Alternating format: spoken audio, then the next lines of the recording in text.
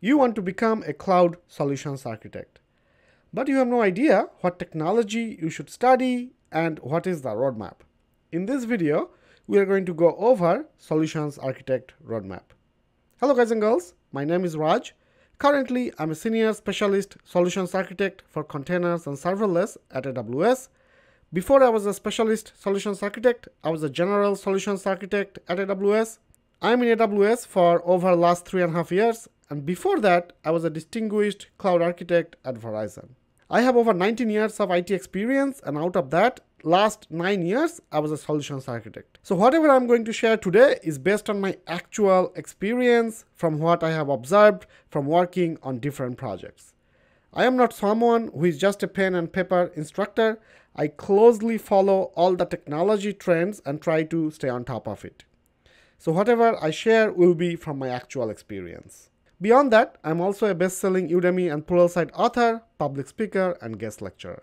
Just a quick note, all my best-selling and highest-rated courses on Udemy on system design, Kubernetes, Devops with Jenkins, Git and GitHub, serverless, CloudFormation CDK are on sale right now, so you can get maximum discount, but only for next 4 days. Check out the free preview videos and the reviews and enroll if interested. All my courses comes with 30-day money-back guarantee. Discounted links are given in description. Alright, back to the video.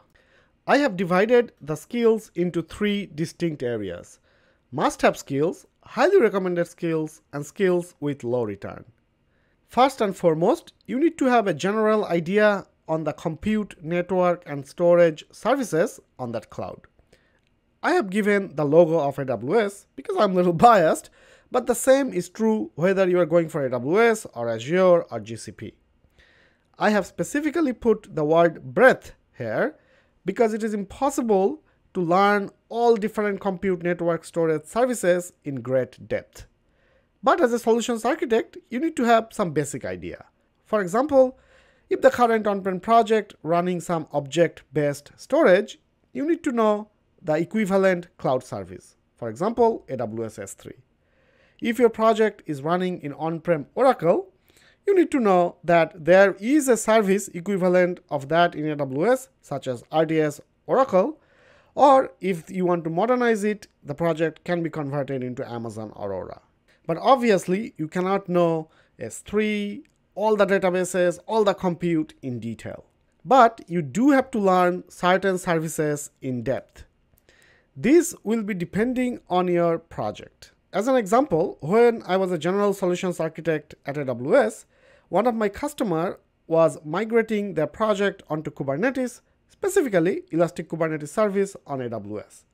So I had to dive deep and learn a lot more than a general SA would know on Kubernetes.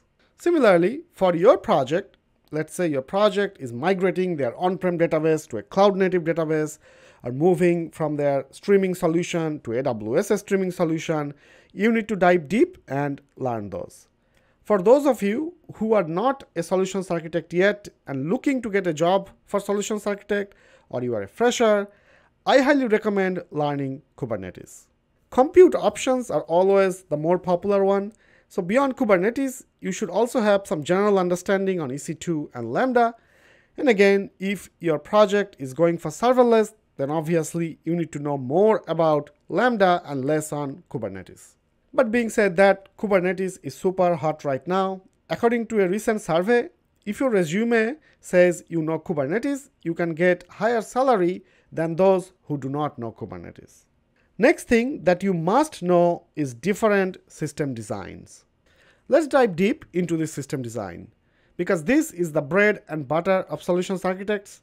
You will face different system design questions both on your interviews as well as in your real-world projects. Let's talk about general solutions architect first.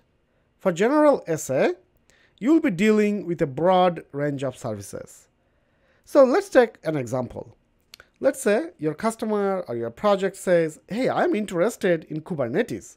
What would a microservice look like in Kubernetes?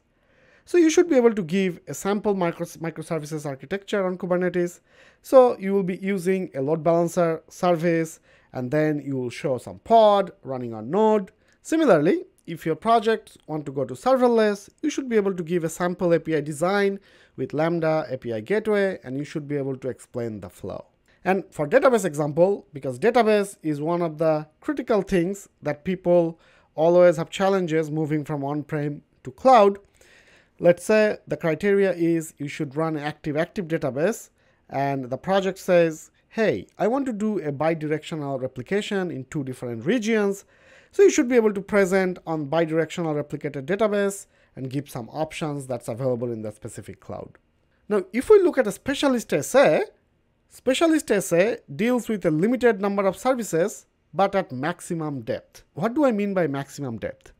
So the expectation is, if something is available in the public documentation or the public reference of the service, the specialist SA should be able to either know or find it. They're the last point of defense before we go to the service team who actually created the services on the cloud. And the service teams are basically the software developers who are actually coding the services on the cloud. Their time is very, very valuable.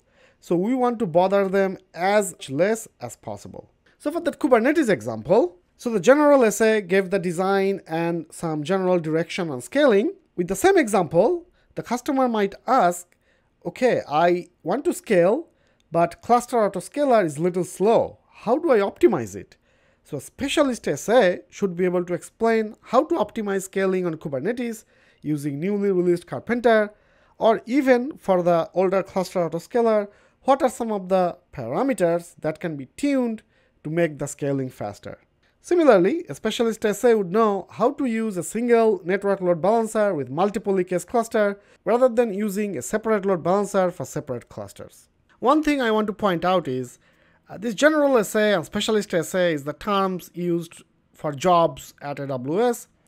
But if you are working in a company, which most cases you folks are, and your company is working on an AWS project and you are the solutions architect, even though you are called as a solutions architect, depending on the project, you will specialize on certain technology. For example, when I was in Verizon at the end, I was in charge of migrating a project into serverless using Lambda, API Gateway, etc.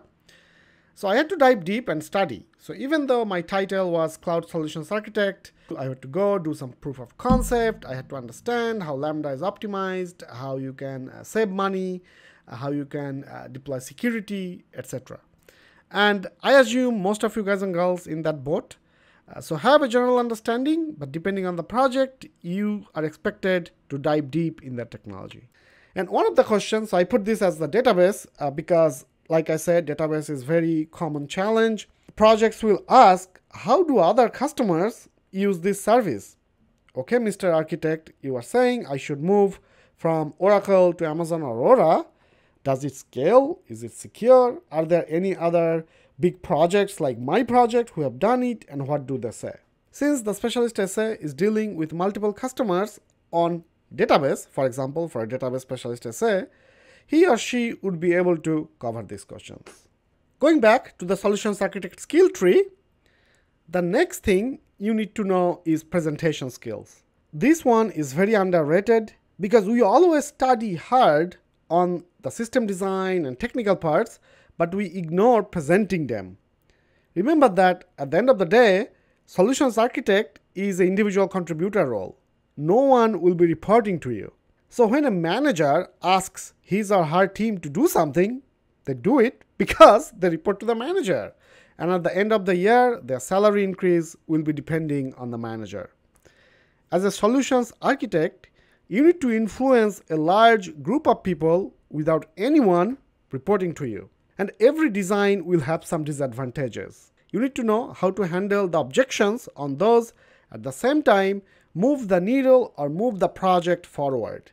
If you are not good at articulating why you picked this particular system design, there will be a lot of analysis paralysis and the project will stall.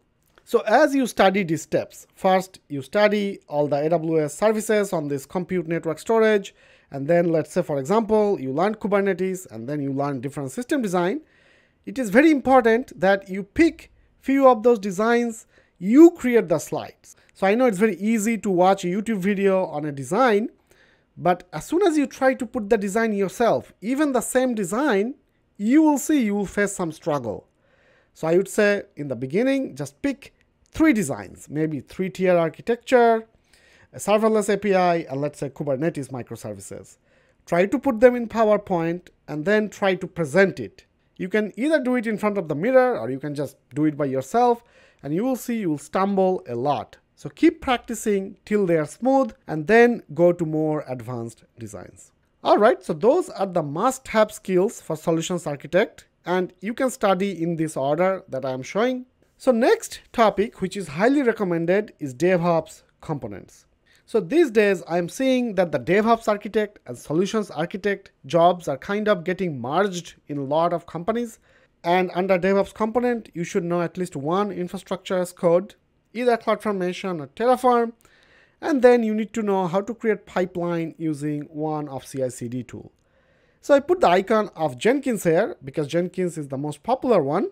But if your project is using GitLab, CircleCI, etc., you need to learn that. Alright, now that you have learned all the must-have skills and the infrastructure as code and the DevOps components, now it's time to put those in practice and learn how to create small demos and proof of concepts. So I'll give an example. Let's say you presented the serverless design to the customer. The customer will say, this sounds great, but can you just show us a small demo or something, else it's very difficult to understand. So then you go back and code a little bit of the Lambda and then hook it up to API Gateway. You go back to the project lead and then you show the demo. You need to know at least one programming language and then some of the other components. So I have given Python here because Python opens up a lot of opportunities, because Python is used not only for small demos and proof of concepts for cloud, as well as machine learning, scripting, system administration, security, etc. But if you know Node.js, Rust, Go, any modern language, that's fine as well. You also need to know how to do Git and GitHub. As part of doing the demo and proof of concept, you need to grab some already existing code from a GitHub repository, create a branch, modify it, create a pull request, etc. Now, one thing folks get hung up on is how deep they should learn this programming language. You don't need to learn data structure, algorithm, and complex concepts. All you need to learn is how to use cloud services in your code. One example is for the serverless API demo, all you need to do is get some fields from the incoming payload and insert into DynamoDB, or select some fields from DynamoDB and return back to the API. There is no fancy algorithm that you need to know and code. And also, you will never face a coding round in your Solutions Architect interview. Next thing, which is highly recommended, is cloud certification. So if you have a certification like AWS Solutions Architect Professional, that really helps you stand out from the crowd and get that call from the recruiter. And the last thing I will say is stop chasing shiny stuff. Prioritize technology that gives you the highest amount of return. There are new cloud services coming out all the time. You need to understand the pros and cons and avoid just the gimmicky stuff. As a solutions architect, you are setting the trend for your project. Folks will come to you and say, hey, Mr. Architect, I have my project running like this currently. How would you modernize it? And then you have to select the technology and create the design. So you need to understand how a particular technology will scale, how can you secure it, how can you cost optimize it. In AWS, we like to say, pick the right tool for the right job. Hope this video was helpful. If it was, click that like button, smash it. If that's something you are into, click subscribe. Ask me any questions in the comment section. Each like, subscribe, comment help this channel grow and motivates me to do more videos. That's it for this one. I'll see you guys and girls in the next video. Bye.